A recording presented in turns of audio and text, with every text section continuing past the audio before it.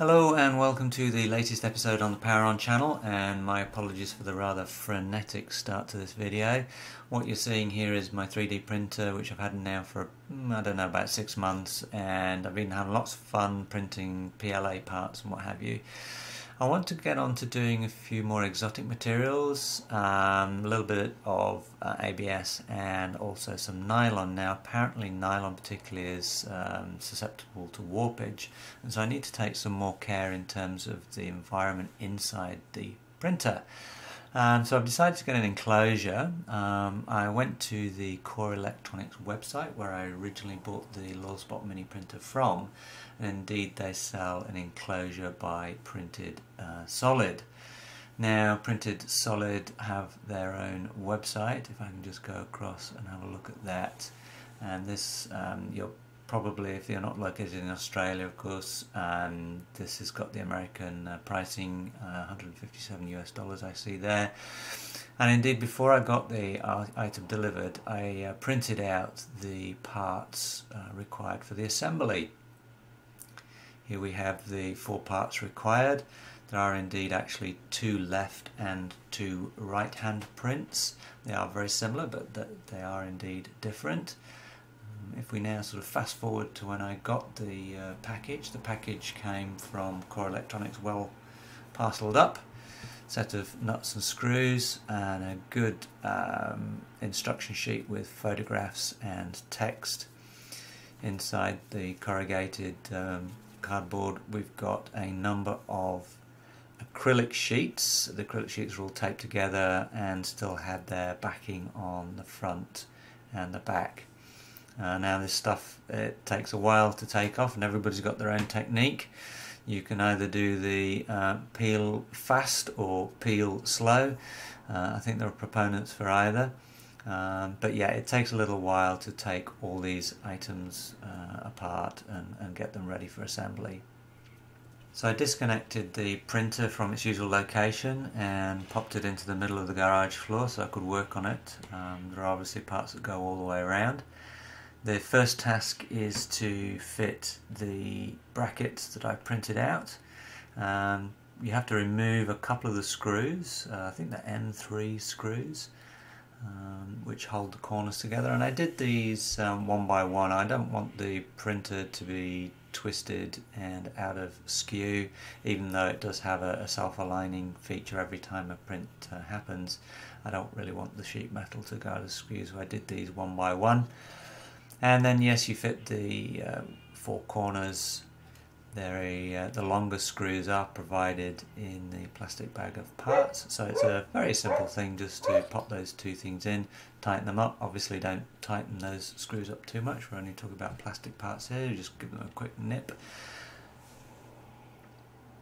And once you've done one of them, then it's a fairly simple thing to just move on.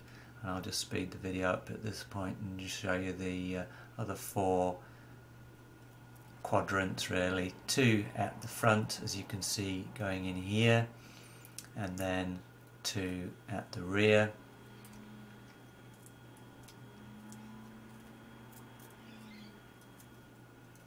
And the final one just going in here now.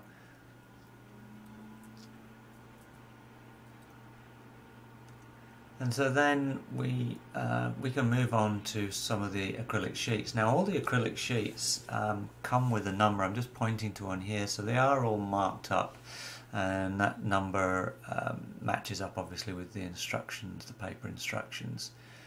Yeah, I'm not too sure whether my technique, it's just in between doing it fast and doing it slow.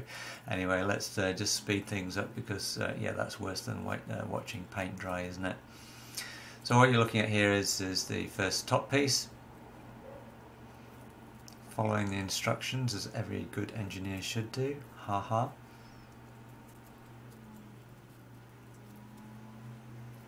And the acrylic sheets are either held together by these rather small sort of peg and screw arrangements. They're a little bit fiddly, as you'll see in a minute. Yeah, it takes a little bit of technique, yeah, which I probably don't have a great deal of, but yeah, by holding the nut in the slot and then quickly getting a couple of threads on with the Allen key in the other hand. A little bit fiddly, but you get the hang of it after a while. And so yes, you see here the top is actually tied to a side section. The side section's actually got a little vent there for a fan if you want to fit a fan at a later date. It then actually attaches to a couple of holes in the side of the frame which are existing.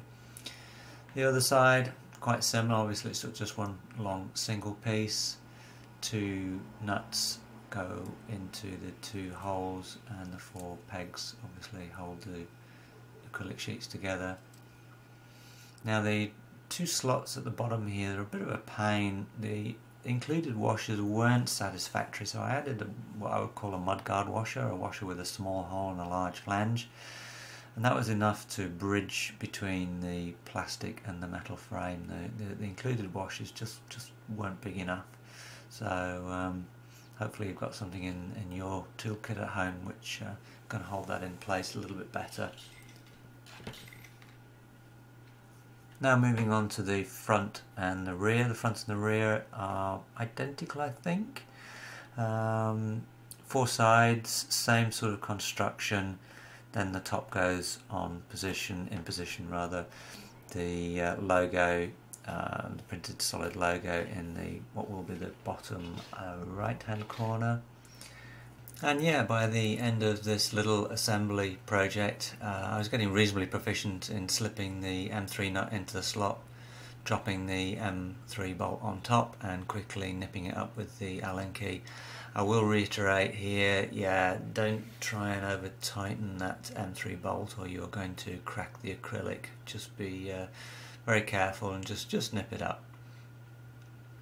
Finally then, all we have to do is drop the front and rear cover in position. There are no hinges to this, it's just simply dropped in position, which it's fine, it's quite simple. The final piece in the jigsaw is the top piece, which just has a slot for the filament to go through, and yeah, it's best if it's the right way around. So there you have it, new enclosure for my Lulzbot Mini. Hopefully it keeps nice and toasty and stops all those warping parts. Thanks for watching. Ta-ta for now.